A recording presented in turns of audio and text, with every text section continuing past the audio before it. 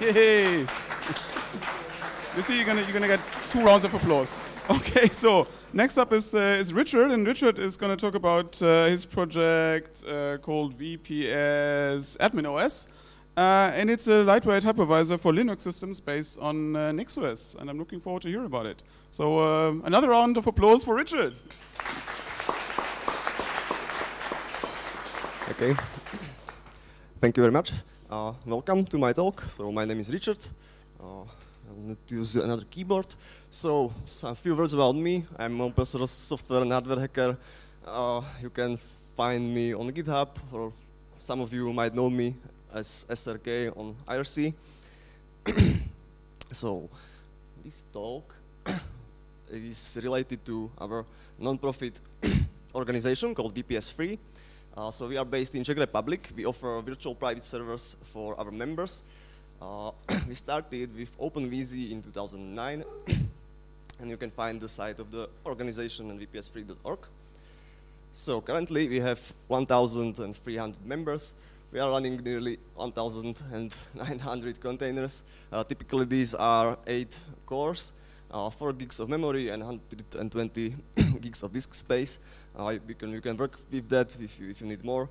Basically, this is hosted on much larger machines with like almost half tera of RAM currently, and we host all these containers only on 22 servers plus +2 storage nodes. So, what's the deal about OpenVZ? OpenVZ is problematic for us. We are running OpenVZ 6, which is going to be abandoned very soon. VZCTL is already abandoned, which is a tool to basically configure containers from user space. Also, kernel is going to reach L quite soon. The kernel is 2.6 point something, very old. And OpenVZ 7 is also problematic for us because there is no process transparency. It's not like OpenVZ 6 anymore, like it's not a community. There are no sources. It's based on top of RHEL 7. And we don't want that. So another issues we're starting hitting with this old kernel is that, for example, some distributions started to be problematic to upgrade because of some system dehardening. For example, we had to remove, for example, system core filter or memory deniv write execute from some memory services, so the distributions still can boot and work again. Also, NixOS on our production nodes is also stuck on 1709. That's also because of systemd and I think UDEV as well.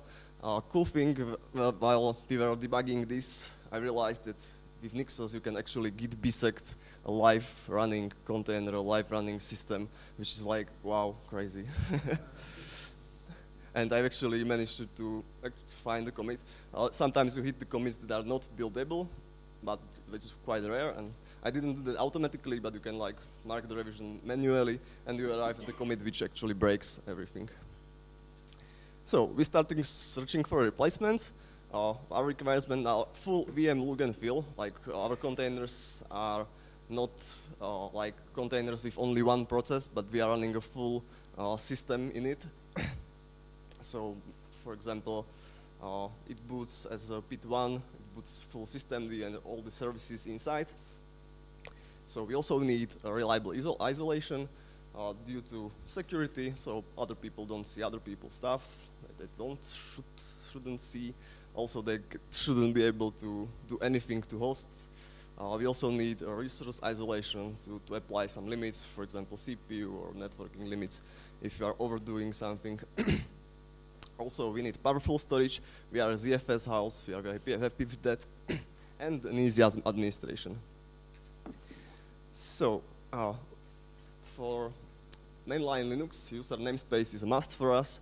What it does is basically it remaps your PIT1 in a container to some other PIT, which is not PIT1 on a host system. And we also apply some additional protection layers. There you can choose with LXC, I'll get to that. You can choose between AppArmor and SL Linux. SL Linux is quite problematic because you need the policies for that, and there is only few reference policies. I think that's RHEL and Fedora, and I think Gentoo has some policy. With AppArmor, that situation is quite easier, so we chose that. And we also run seccomp on with LXC as well to limit some syscalls. So we use LXC. LXC is quite bare bones. It knows how to start the container, but you need to configure all the stuff manually. Basically, you need to set user mappings, you need to manage networkings, you need to manage C groups. It's quite hard to manage by hand. So, also powerful storage, as I said, we are ZFS, Zol house, and we use it because it's like most IOPS reducing solution.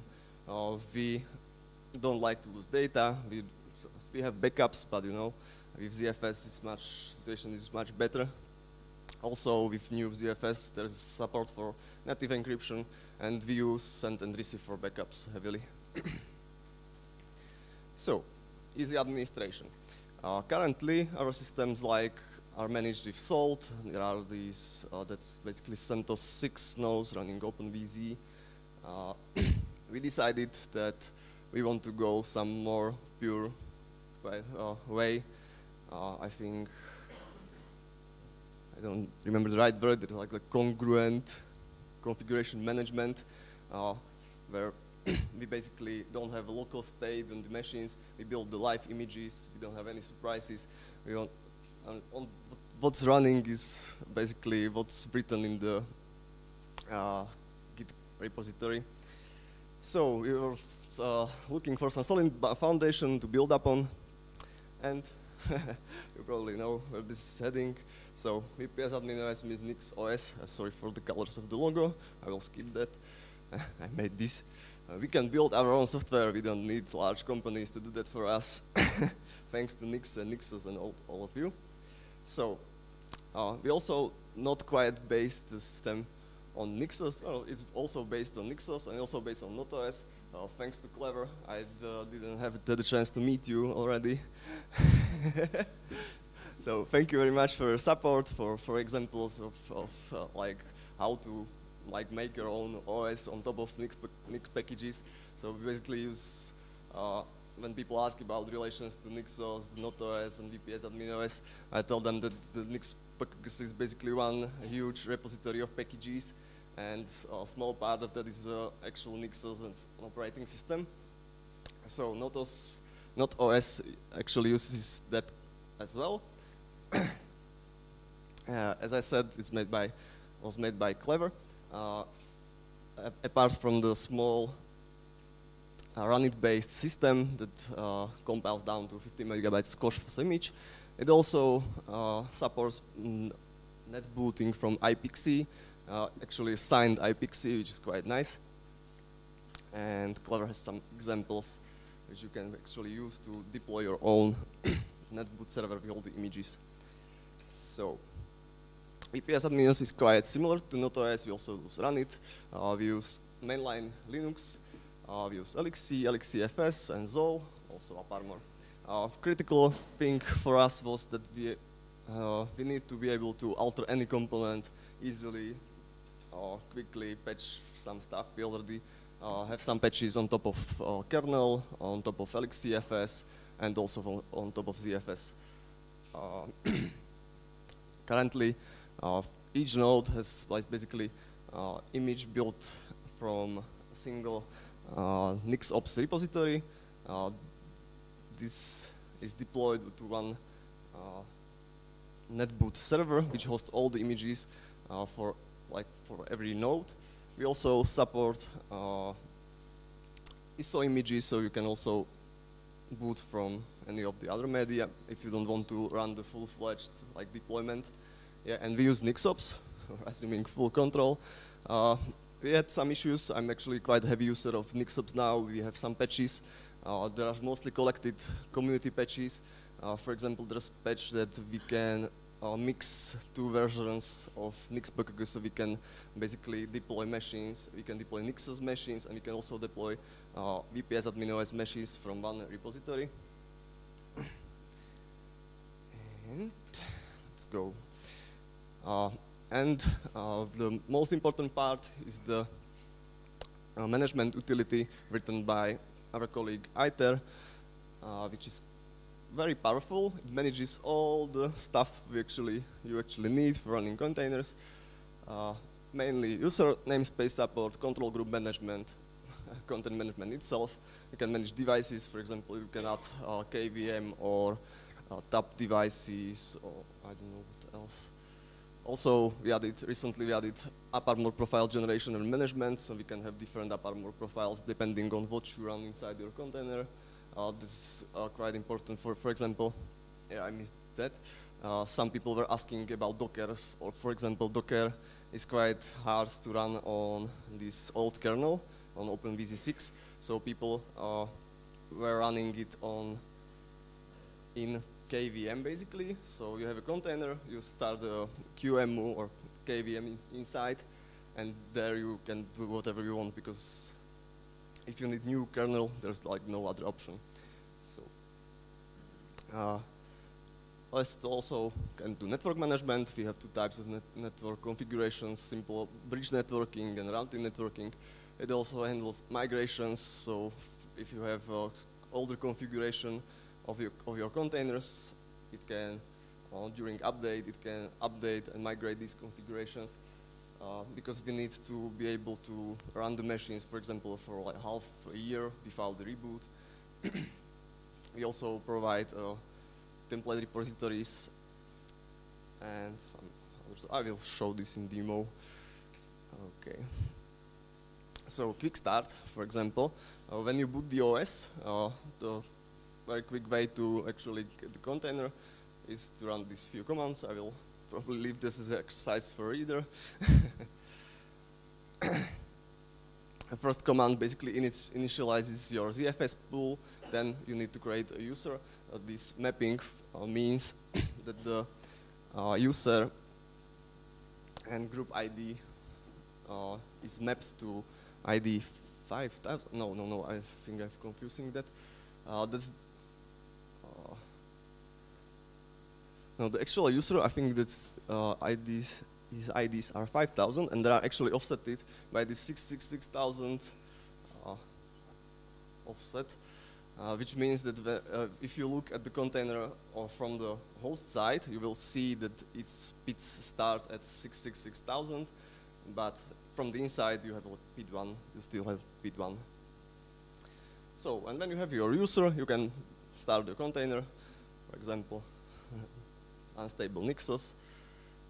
And what's missing is you want probably configure networking.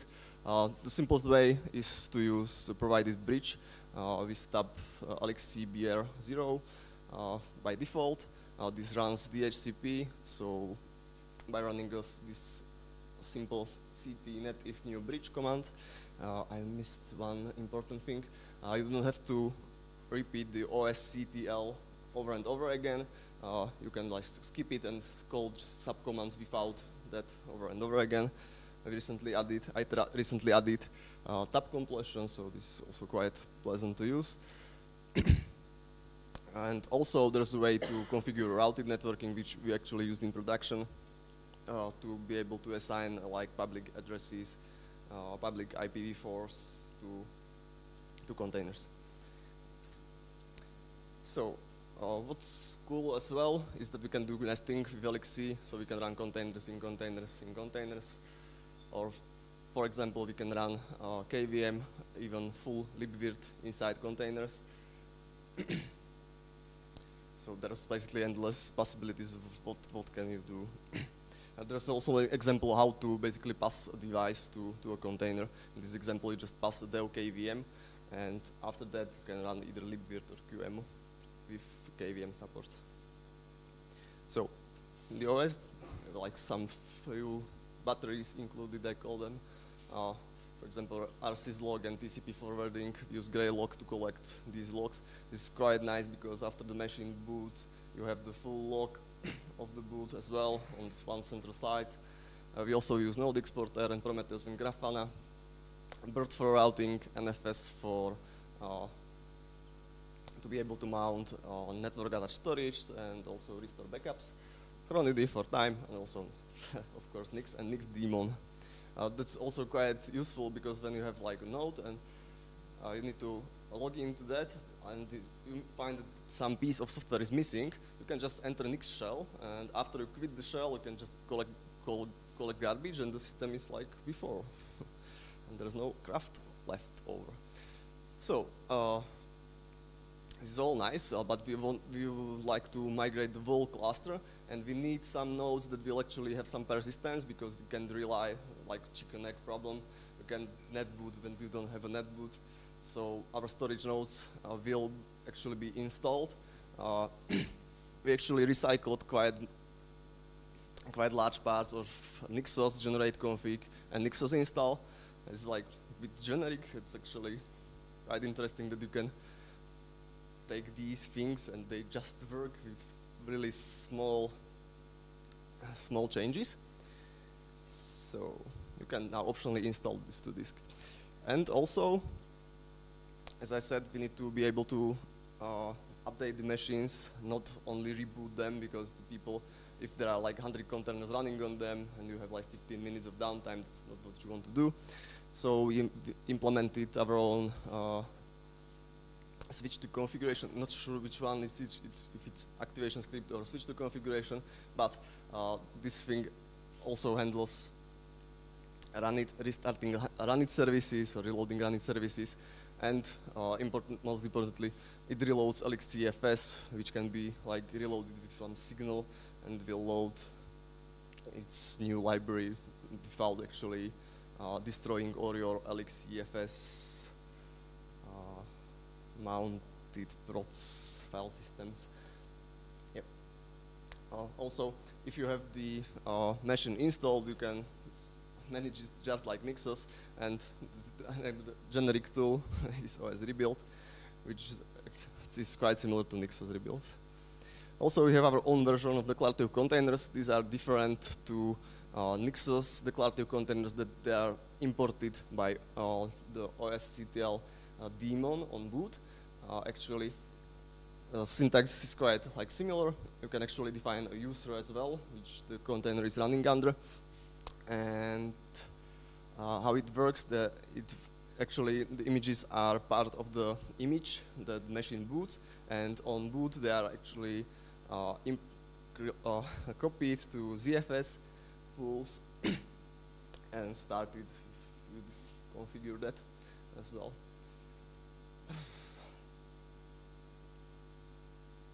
So yeah.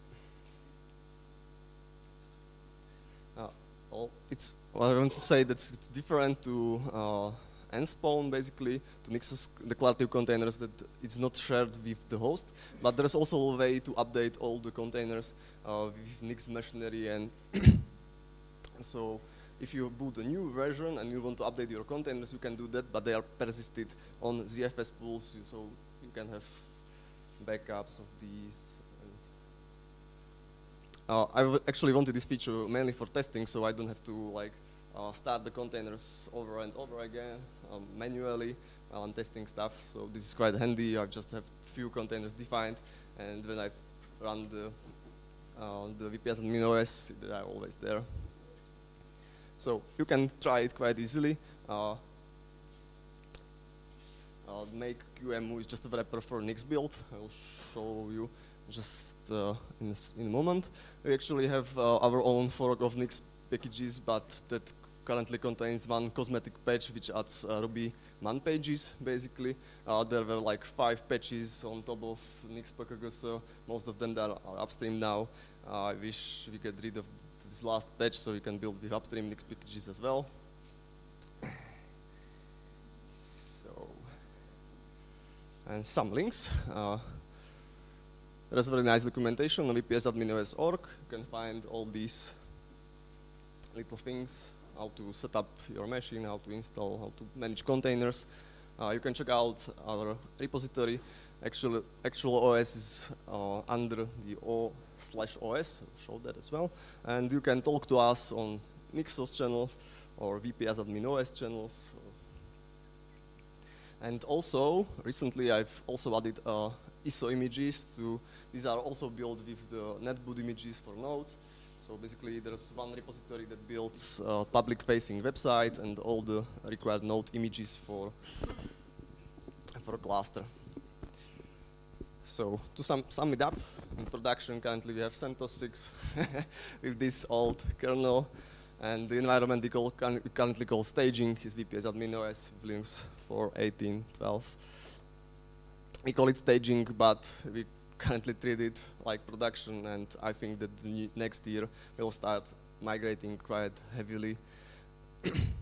Actually, the missing feature is that we actually don't use OSCTL to create containers. You have a full-fledged admin panel for that, and that's kind of future work, basically, to be able to deploy that as well. So it basically talks to a daemon, and when user uses a web interface, you can create this new container, define all the properties, networking, like you are used to with other cloud providers.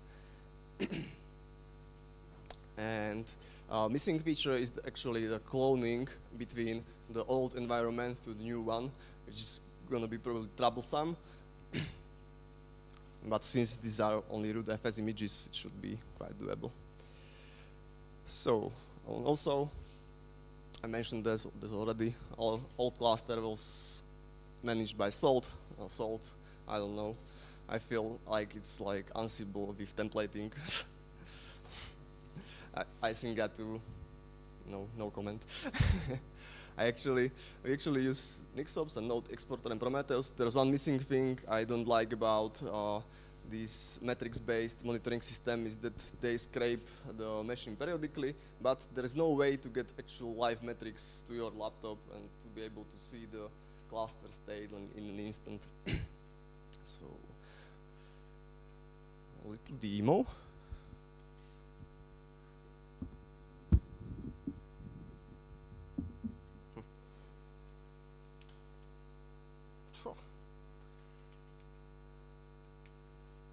Find the correct workspace.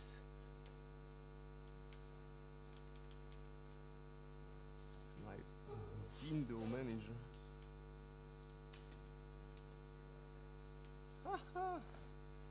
This is interesting. And the presentation on 2 workspaces simultaneously. Never mind. So I won't show you how to actually start.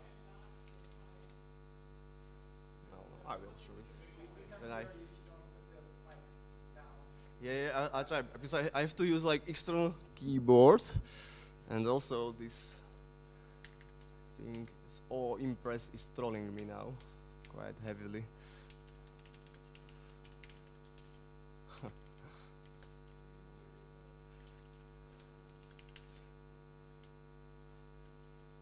No. Oh, yeah, there we go. Okay, so this is the repository. It actually is like kind of monorepo. It contains all the utilities. In OS subfolder, there's actually OS. Yeah. And also OSCTL, which is a command line tooling which talks to OSCTLD. These things are written in Ruby. We are heavy users of Bandix as well. There are some tooling. Basically, our makefile only wraps Nix or Bandix. No, this is not quite. Yeah, and so we also have a svctl tool, which was added recently for managing run levels. And let's go to the OS subfolder. It's quite similar to NotOS. We've added a bunch of modules. We reused a bunch of modules from NixOS. For example, we need getties, we need PAM, for example, and all these batteries include this stuff I mentioned. So let's just run it. You can just use make QEMU, which is another Nix build wrapper. Yeah, you can see it quite well. And after it resolves all the stuff, it will boot in a moment.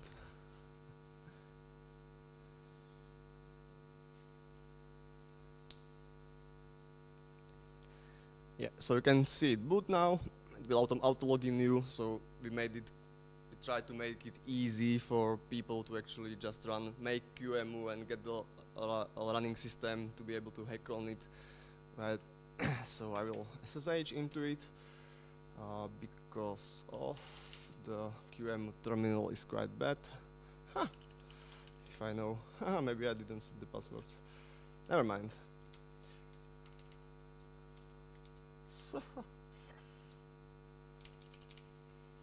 Stuff's trolling me today. Never mind, I will use this. So I have two declarative containers that were defined in a configuration. I will show you how that actually looks. We have some impurity called config local Nix, which is loaded with your custom configuration. As you can see, it imports few containers, which one is called simple and one is called web server. So I don't have to create any. There's actually this instruction I was showing you is as part of MOTD. So you can just copy paste these. But yeah, you can see that we have a running web server and some simple container. Both these are Nixos 1809.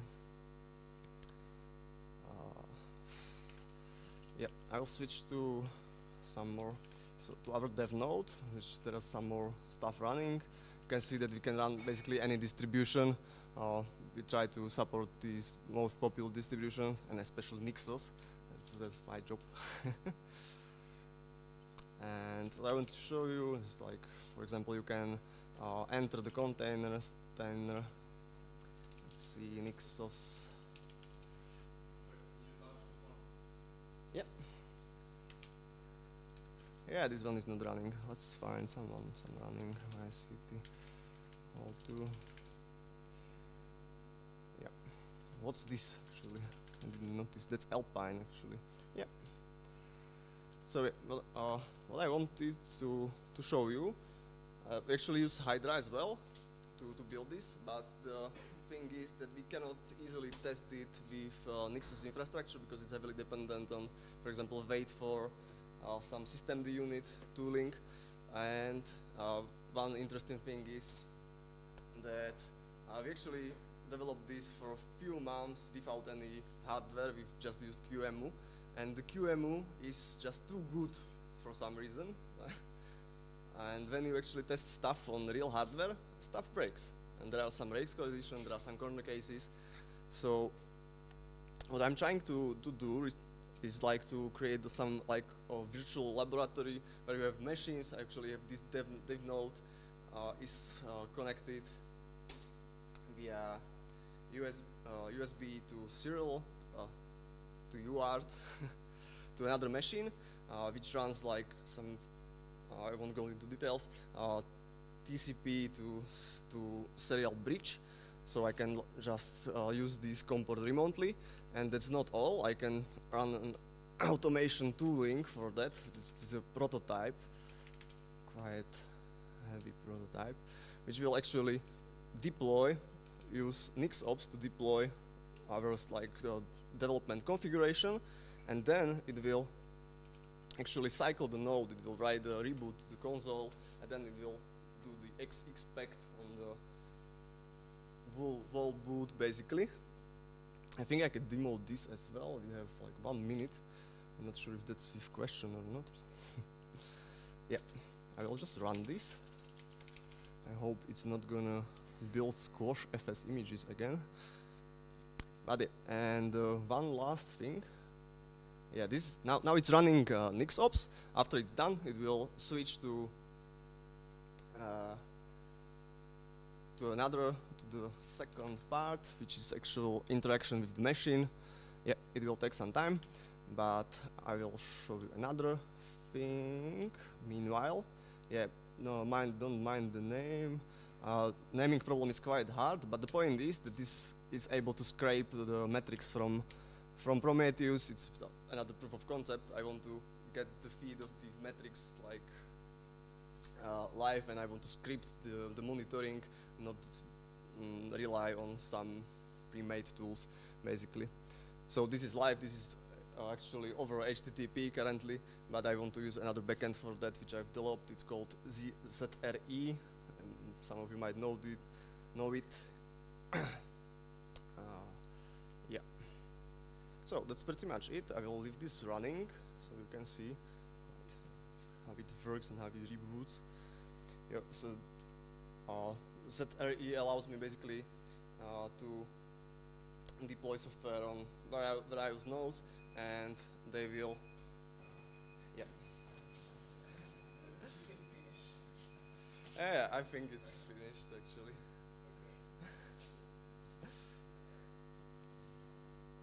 Thank you. Yep. Thank you.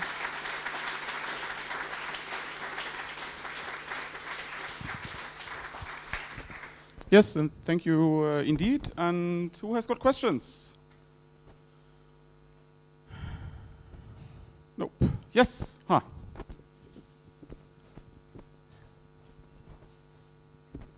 Hi, very interesting stuff. So you told that you were generating iPXE image and booting the servers essentially just over the net in an immutable mode. Yep. But after that, you told us about partitioning the disk and installing the OS on servers anyway. Yep. So what is the advantage of installing when you're told about that the real advantage is about not installing? I mean, it's to solve this chicken egg problem, because if you have a cluster, like you need some machine which actually hosts the netboot server, you know. But you can use live images. You can actually plug on some USB stick to do that for you, and that's quite that's why we like want to have like installation. So we can install the OS on 2 storage nodes, for example, and that will host the netboot images for the rest of the cluster. Any further questions? Do we have questions from the internet? I love saying that. No? Okay. So thank you, Richard, very much for an interesting talk. Thank you, too.